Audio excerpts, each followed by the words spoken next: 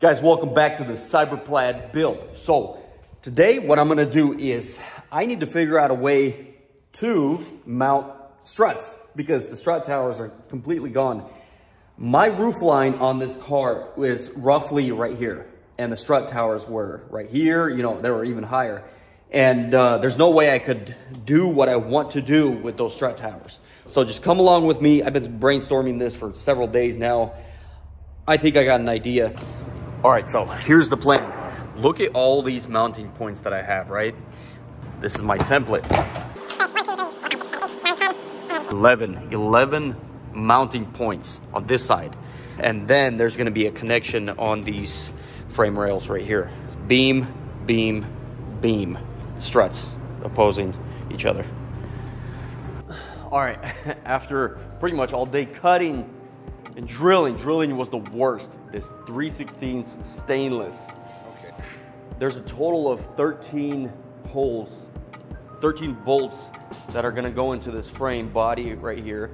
And then this one has 4 and, you know, identical on the other side.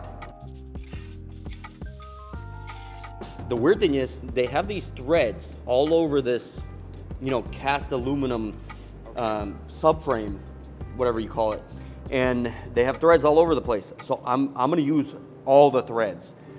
I wanna put these on right now. I'll put these huge spacers. They're coming in today. But this is basically what it's gonna look like, you know. All the way there. And then this one, all the way there. And then there's another one on the bottom. So I need 3 of these, need to have spacers. But in all, this thing has 13 bolts. That's a lot of bolts right there. That's just for this side. This one gets 4. All right, on to the next stage. This thing right here.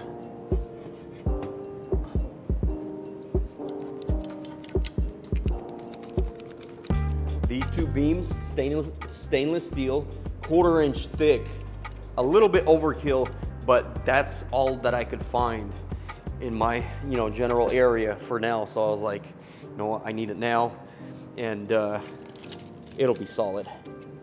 What I'm doing is these beams are going to be centered to where the strut is connected. If you look at the knuckle right here,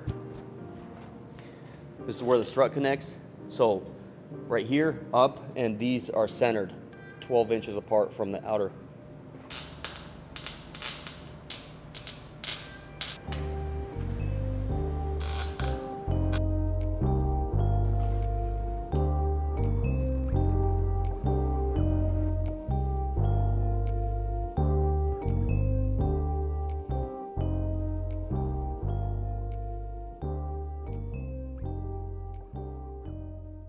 It's a mess in here, but check this out.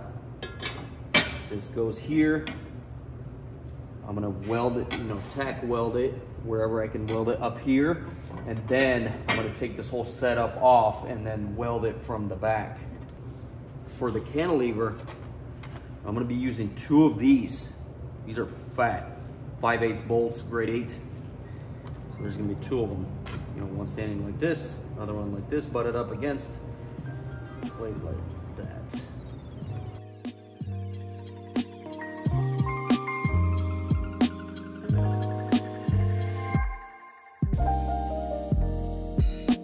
All right, take a look at this. Not too shabby of welding job. That's where I'm at for today. I am so beat. I need to clean up and go home for now because I've been in here for at least 12 hours today. And I am exhausted. That looked kind of crappy, but that's what it looks like right now. I think it's gonna be a pretty solid setup. Guys, check this out. I took this thing off. This thing was such a pain to take off. I had to pry it from both sides like 20 times, just wiggle it out. It's gonna be fun getting this thing back in there, but this is what it is. I took it off to do the welds from the back. Even though it's, you know, there's definitely a lot of welds on here, but I just want to weld everything possible So this thing ain't going nowhere, that's for sure. I'm gonna weld this thing back on, put it on, and then basically put all the bolts in with Loctite. Whew. Okay.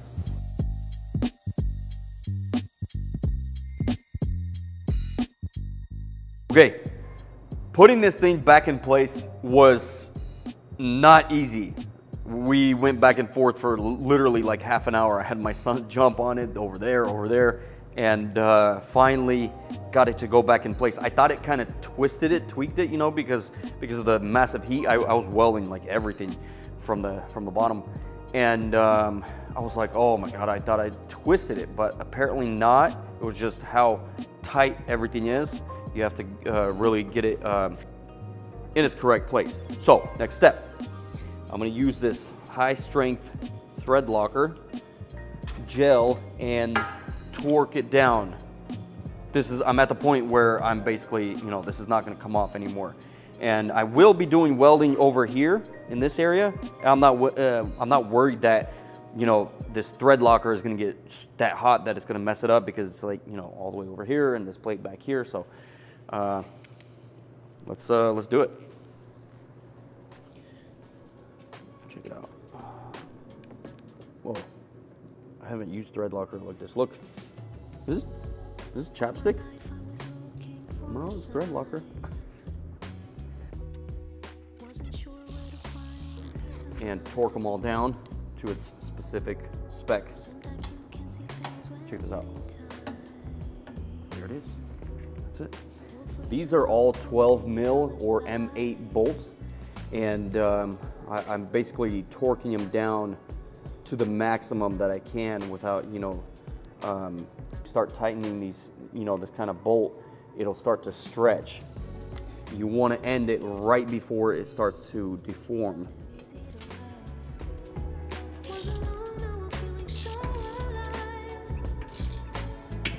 So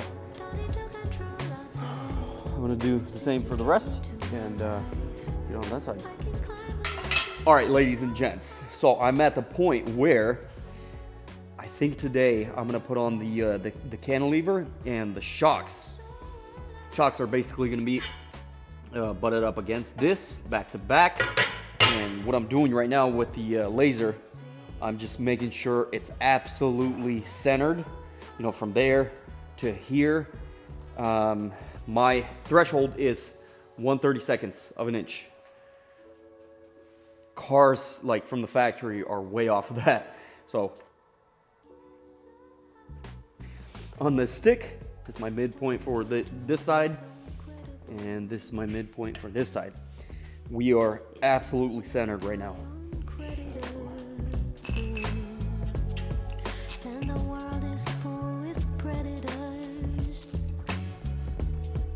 But you showed me the good and I'm getting there. When I look at you, it seems so damn easy to love. Usually you would probably see one when people do these kind of setups on, let's say, on off-road trucks or something like that. You want to do two, because there's, you know, a lot of force going over here. Let's call this is the cantilever arm. So this will play like this, right? This is where the most force of this suspension, you know, play will be, which is, you know, in these. Picture this standing like this here, this will get bolted into here. From here, there's gonna be an arm going down to here. And that's my setup. Yeah, I'm gonna tack these in, get them both ready, then the next step is I need to cut these right here. I already drilled them out. So that's gonna be cut out like that. I was doing these holes by hand. This is stainless steel, right? I was doing these by hand, and there was no way that you can do this by hand. Found this on Facebook Marketplace. It was right down the street. I went and bought it. Bought one of these drill bits online, and I drilled out all the holes in literally a fraction of the time compared to when I was doing this. I am not going to be doing that by hand anymore. I have this trusty tool right here. That thing's amazing. I've been thinking of one of those for a long time. It's a little old school. This is a Craftsman, but hey, I'm professional now.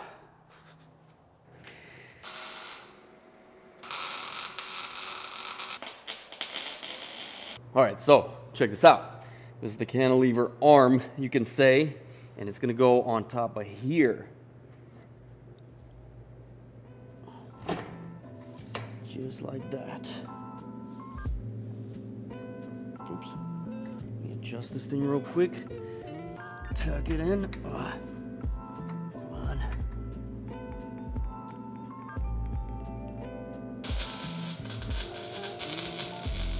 Check this out. So I got this arm on here. It's touching evenly in the front, just like how I like it. And picture this thing. Center is roughly right here, but this will be, you know, decompressed. Right now it's, you know, all the way out. When the car sits, this thing goes in significantly. So picture it like roughly right there, something like that. This thing will remove this piece, and this will get screwed on into there.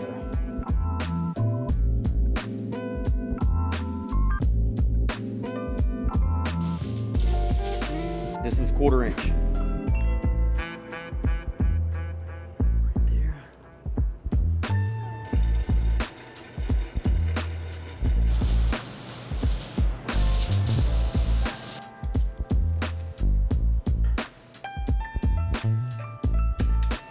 All right, guys, I'm gonna attempt to turn it on. I welded it a little more in a couple spots. Let's turn it on. Stay back.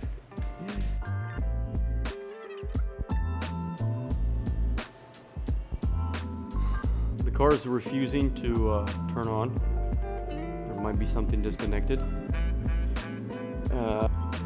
Okay, I'm gonna get ready to kill it, just in case something goes awfully wrong.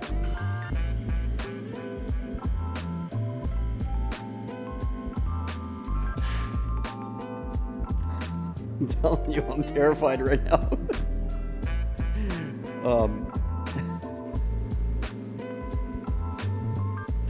As bad as I want to test it out, I can't test it right now until I build the skeletal structure of the car to, you know, support it kind of from the middle and from the front and to the back. So that'll be on one of my future really soon videos. So next step, I need to build the skeleton for the car, and then I can test this cantilevered suspension. Like, share, subscribe. Peace.